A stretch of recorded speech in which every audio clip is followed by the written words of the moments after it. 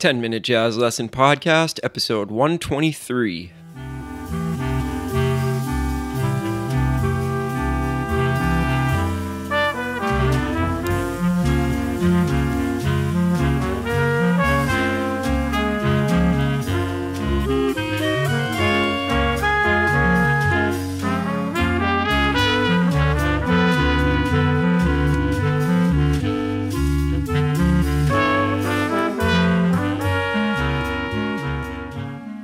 Hey everybody, welcome back to another episode of the 10-Minute Jazz Lesson Podcast. So glad you are here and thank you so much for tuning in. If you've never listened to the show before, my name is Nick Manella and I am here to guide you through a short jazz lesson each and every week, complete with PDFs for every single episode. And I wanted to let you know how to grab those PDFs. If you head over to our website, 10minutejazzlesson.com, you can find a link to our Patreon site where you can get PDFs for every single episode that we've ever done, all 123 episodes for a small, I would even say tiny donation every single month. You can get your hands on all of that stuff. Thank you so much to everybody who has chosen to support us with their hard-earned dollars every single month. Wanted to do a quick shout out to some of the new patrons. I wanted to give a shout out to Chris, Lex, Jeff, Bjorn, Peter, Ken, Sonia, and Kevin. Thank you so much for getting on the bandwagon, and I hope and I know that you're getting a ton out of all of those PDFs and that they're improving your playing and helping you to be a better musician each and every week. All right, let's jump into the episode for this week. This week is going to continue our discussion on practice drones. Last week we talked about some kind of basic stuff and just talked about how drones can really be used effectively almost as a meditation kind of practice ritual, how they can really improve your ears and how they can really improve the tone on your instrument, not to mention your intonation and a whole host of other things that are really, really important when we play an instrument and when we play jazz.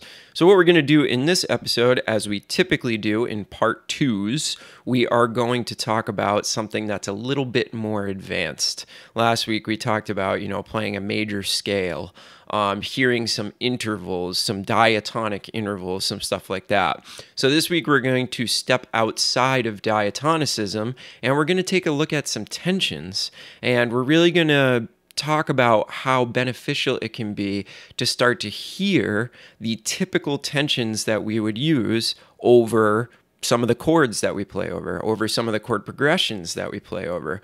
Very important tensions that are used all the time in the jazz language.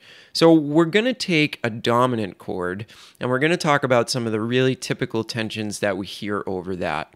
And those tensions are flat 9, sharp 9, sharp 11, and flat 13.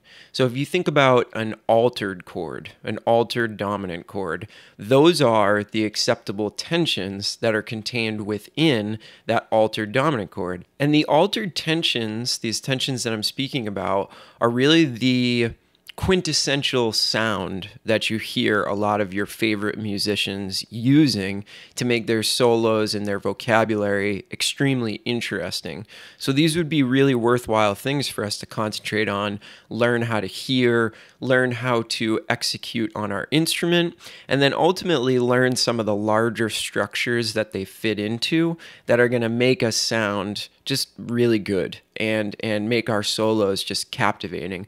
We all know that we have to use tension. I mean, tension and release is really what music is built on. And any music that doesn't have that is not really going to leave you with a very satisfied feeling. So it would behoove us to really study this stuff and get into it on a very deep level. So if you look at your PDF, the first line is simply just holding these common tensions over the drone.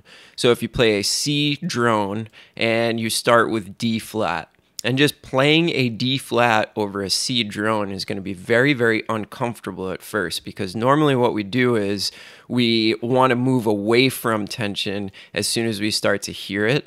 That this is going to kind of get you comfortable with just hanging out on that tension and really being able to kind of accept what it sounds like. And I think one thing that we don't do is really learn how to get that tension in tune, really understand what it sounds like, because we want to move away from it.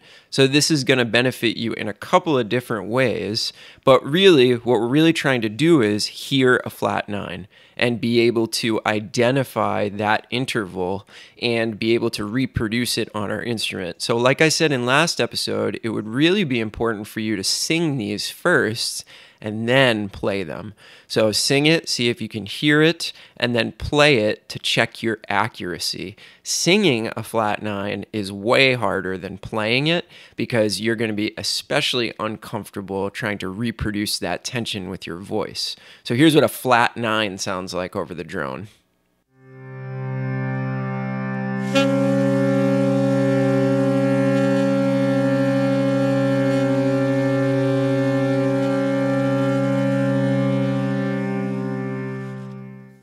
Kind of uncomfortable, isn't it? That's kind of the point. We want it to be uncomfortable, because all these notes that I'm presenting to you today are going to be somewhat uncomfortable, some more than others.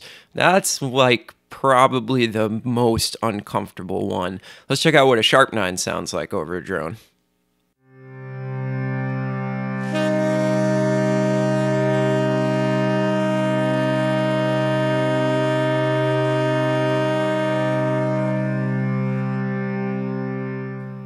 Now, that is just a minor third, right? So it's not all that tense, but you want to kind of try to hear it in the context of it being a sharp 9. So while I'm playing that note, I'm almost trying to hear the flat 9 as well, because the sharp 9 and the flat 9 just go together really well.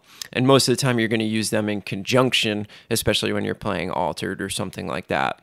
So, you know, try not to hear it as a minor third, even though it is. Try to hear it as that tension that's maybe leading down to the root by going sharp 9, flat 9, root. Okay? All right, let's check out the next one. This is sharp 11.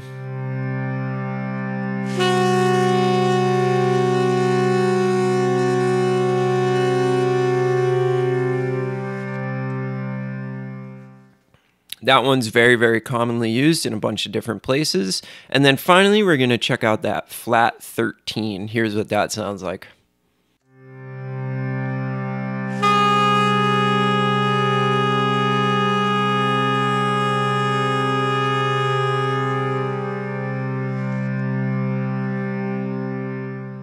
So there are your 4 most common tensions, the 4 things that would be really, really valuable for you to be able to hear and reproduce.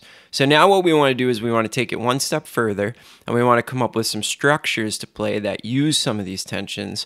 So now what we're hearing is we're hearing different triads over this drone, not the diatonic root triad, but some very, very different tension-filled triads. And this is going to start us down the path of being able to hear different structures over a drone. This is super important. This is kind of it. If you could start to hear this stuff, you could start to play some very, very advanced material. So the first one we're going to do is a really common one. We're going to do basically a tritone substitution. So over a C drone, we're going to mess with a G flat triad. So the tensions that we are getting would be the flat 9 and the sharp 11. Now the other note in the triad is the flat 7. I wouldn't really consider that too much of a tension, but it's in the triad, so we're going to actually play it. So here is a G flat triad over a C drone, otherwise known as tritone substitution.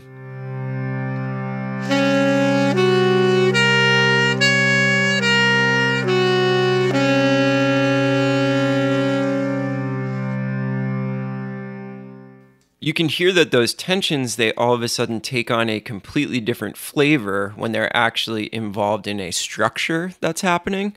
So that one's great. That's an awesome one to practice, and you'll actually start to hear things in a bit of a different way. Now you'll notice I did it inverted so that I could actually start on the flat 9, and that's just something I like to do when I'm working on certain tensions. I'll invert the triad.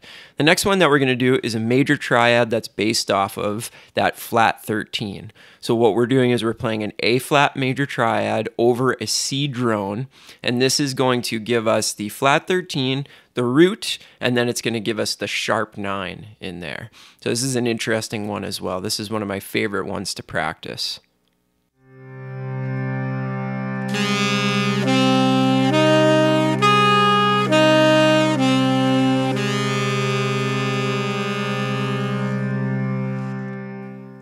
absolutely love the sound of that one. And then finally, the last one for this episode is going to be a D major triad over a C drone. And this is a really, really common triad to use over things like major 7 chords or really anywhere that you hear it. And this one obviously is going to be using the sharp 11 as our tension. I also really love the sound of this one. Here's a D major triad over a C drone.